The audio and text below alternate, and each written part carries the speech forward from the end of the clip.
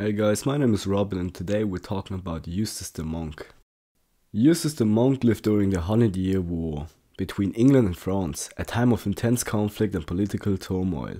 He was a skilled fighter and renowned mercenary, known for his cunning and unorthodox tactics on the battlefield.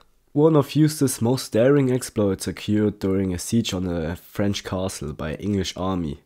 Eustace was tasked with defending the castle, but he knew that his small force was no match for the English army. So Eustace came up with a plan. He dressed up in a suit of armor and mounted a horse, but instead of wielding a sword or a lance, he held a large butter churn.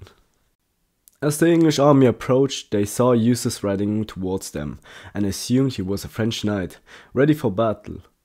But as Eustace got close, he began to spin the butter churn around his head like a madman, making it whistle through the air like a deadly weapon.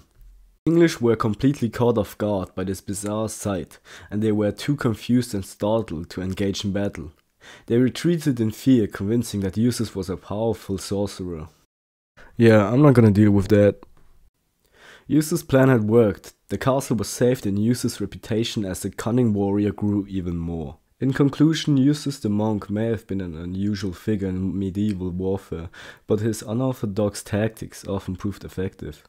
The story of him using a butter churn as a weapon is just one example of his ingenuity and creativity on the battlefield. Thanks for watching, and be sure to subscribe to my channel for more fascinating stories from history.